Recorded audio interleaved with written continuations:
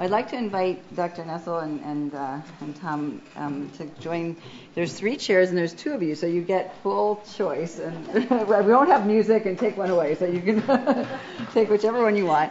And please, those who are standing in the back, there's more space in the front. And what we're going to have is just time for you to ask questions. We have some volunteers who have microphones, I believe, but in the meantime, you can also just raise your hand and speak loudly. And so then we have about 15 minutes, and then we'll have our book signing session while we have our break.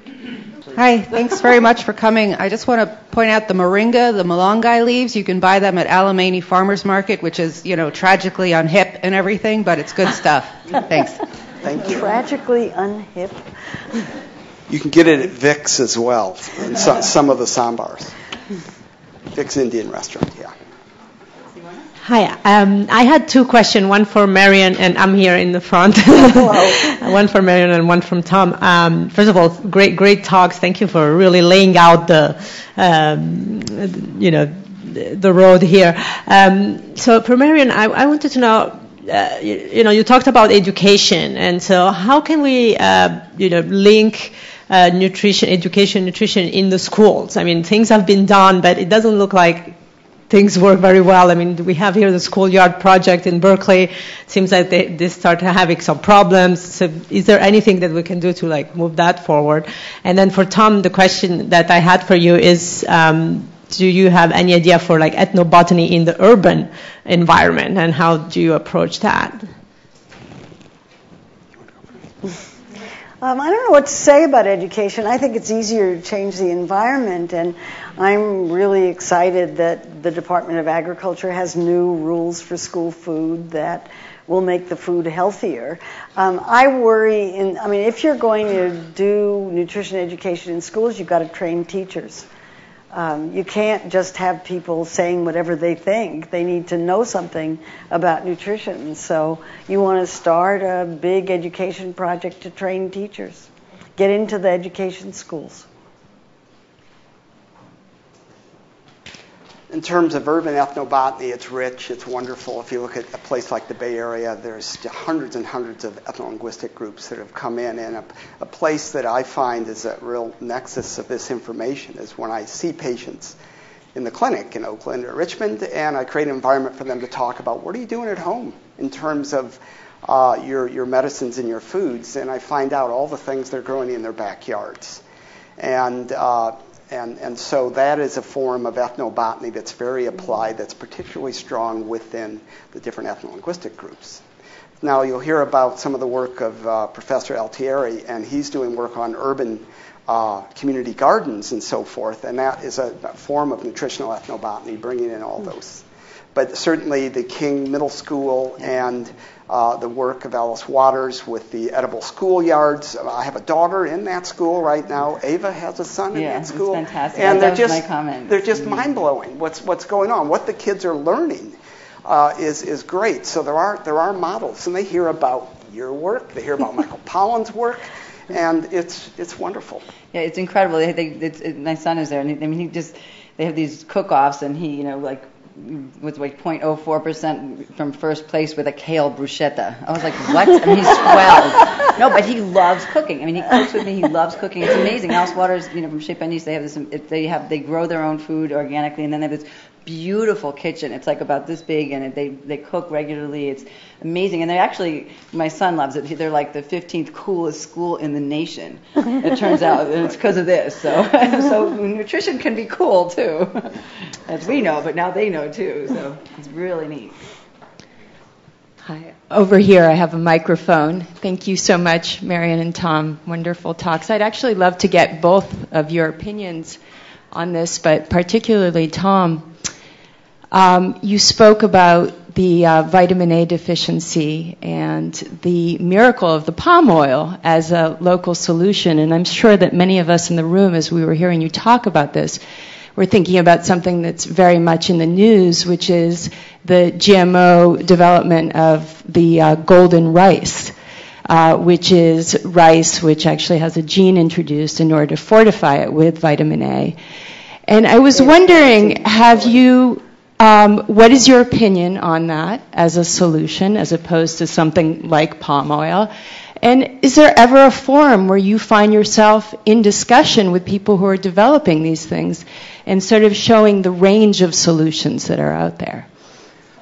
Okay, well, I think first of all, any food that is going to serve to increase vitamin A levels in the bellies of kids needs to get into their bellies. So if you've got a certain crop, what diversity of habitats can it grow in? Okay, what kind of chemical, fertilizer, irrigation inputs does it need? And is it going to displace the local agriculture of these people? Because the study I showed, social science and medicine, how just by having access to land in a garden will lower the levels of vitamin A deficiency. So if the golden rice is produced in such a way as it's not displacing small farmers, it could have positive effects. But you need to look at the whole effect. If they're growing it in the Punjab and sending it to cities throughout India, that could be positive. But if it's displacing traditional varieties of rice, which have many colors in them, okay, and also their ability to grow other carotene-rich foods within their gardens, if that's being disrupted by yet another homogeneous crop being grown on a large scale, that's a problem. So it's all a matter of how it's done. Can I comment on that? In my book, Safe Food, The Politics of Food Safety, I discussed golden rice at length.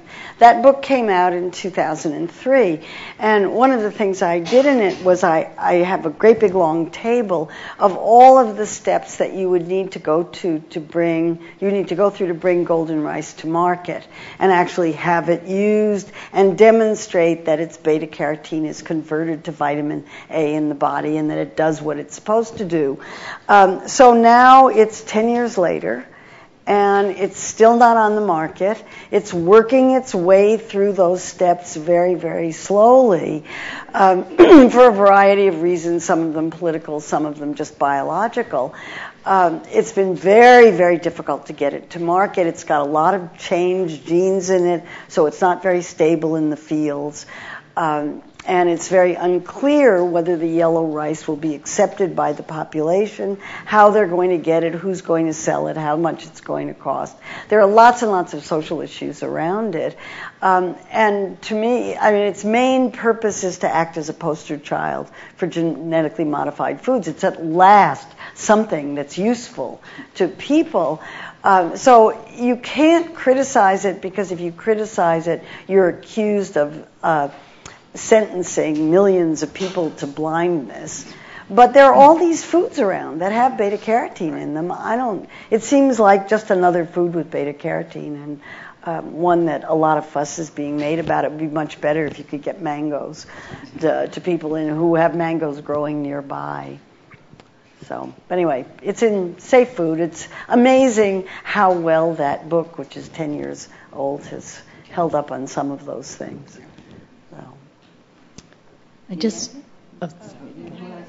Sorry, actually, I was going to piggyback on the question around genetic modification, because I think that complexity of the debate, especially around golden rice, for example, knowing some of the people who started that research were basically people who grew up very poor in Punjab, where they didn't have access to a lot of these questions. And so I think the complexity of this debate, I guess I'm asking really the question of how do you simplify the debate, or who are the people who we're supposed to be bringing together in terms of advocacy around these issues of the relationship between agriculture and food? Because I feel like the conversation around genetic modification in the United States is one that comes from, it simplifies the conversation too much.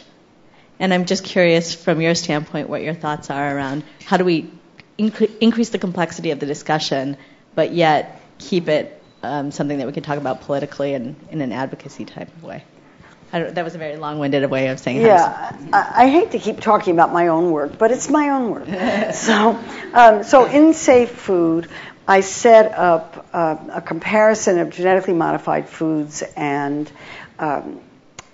microbiological hazards, food outbreaks, and use the risk communication literature to talk about how people's views of biological hazards have to do with how familiar they are, how complicated, how scientific, how technological, and lots of control issues. And to me, the issue of genetically modified foods is not one necessarily of food safety. It's really hard to prove that they're safe or unsafe. There's not much evidence for unsafety, but it's hard to prove that they're safe. But there are lots of issues about corporate control of the food supply that are very, very important in that are much harder for people to talk about. You can't talk about corporate control of the food supply, or you get into trouble, you get called names. But you can talk about food safety. So food safety has been used, I argue in my book, Safe Food, I argue that food safety is a surrogate for conversation about much more complex issues, and that it's just because it's so politicized at this point, the groups talk past each other, and nobody is going to have a nuanced discussion about it, because if you criticize anything about genetically modified foods, you're criticizing science, and I don't think that's the case. I don't know how to simplify. Yeah, just getting back to the local, it's nice when local communities have control of their biological resources, and also we honor all the incredible diversity that exists out there. And we need to support things that don't diminish that diversity, but rather bolster that diversity. So if they can do the GMO in a way that isn't going to be, there's hundreds and hundreds of rice varieties of many different colors and grow in many different areas. I want those to be safeguarded not just in a seed bank, but in active agroecosystems. Mm-hmm. And those are the things that are most at risk. Okay, can we get, Yeah, actually, golden rice has about 3 micrograms of beta-carotene per gram of biomass. So you need to eat about 2 kilos, which is going to take longer to cook, actually, to get what you're going to get from half mango. And there are weeds in the systems that are being eliminated with the herbicides that go along with the with the golden rice, which is part of the Green Revolution package, that eliminates weeds that have 450 micrograms. So anyway, my question was about there you go. About the that when we eat, it's a political act and an economic act. So voting with your fork is good for the people that are educated. Kind of in Berkeley, that go to the farmers market and things like that. But, with the control of the food system, the way that you describe it, I mean, all that propaganda by the multinationals, Coca-Cola and so on, it's control of the food system. It's control of the food system not only because the way they are organized, all these companies that are growing biomass, but actually by controlling the mind of the people. So how, voting, people in this country vote based on what they perceive from the news. Who controls the news? Who controls Coca-Cola or all these people? So voting, I don't think it really guarantees that things are going to change. That's my opinion. There has to be a political consciousness that has to somehow overcome that huge propaganda system and the funding of the public universities by the corporations. Yeah, I'm using voting metaphorically as a metaphor for political action, and I think there's a lot of grassroots political action in this country that's having a big effect. Yeah, just in terms of lobbying ability, these local ethno-scientific systems, they are vulnerable. They do not have ability to speak out and having lobbying effects the way these big corporations. So we need to be aware of that, and we need to be aware of that power differential, and not let all these amazing systems become extinct, okay? Because they are becoming extinct before our eyes. Yeah, thanks for great presentations. I have a question for both of you, which is, if you could imagine an ideal world, what role would the food industry play? I'm not imagining that it's putting micronutrients in Coca-Cola, but can you think of examples where the food industry is playing a positive role in either the global or the local context? Well, I mean, you have large, very dense urban areas, and they can produce some of their food, but not all their food. So there needs to be systems to move food from rural areas to urban areas. And so an infrastructure should be in place to do that. It can happen more informally. If you look at our farmers markets and all the people that show up at 6 in the morning to put up their stands, it happens informally. So, that could be a place for, kind of the food industry, but the fact of the matter is that already happens informally. So if they would do it in a careful way and help facilitate that could be positive. But, in terms of GMO, as a physician, I was very happy when we trained a yeast to make growth hormone and also insulin, okay? That was GMO that was appropriate, okay? And but the whole idea of genetically modifying our food so that somebody owns that food is a very, very different thing. So it's difficult for me to understand where they're going to fit in if the profit motive is the underlying drive for this. Yeah, I'm not opposed to profit. I think it's okay. It's the growth in profit that adds a dimension to it that makes it impossible for food companies to operate in a way that might benefit public health. If they could just make a profit and distribute profits to investors, that would be fine.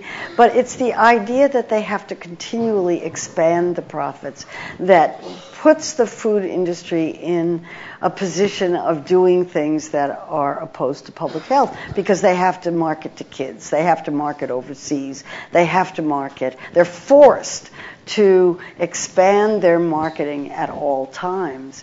So that to me is the critical factor, and that means dealing with Wall Street and regulating Wall Street, which isn't a bad idea anyway.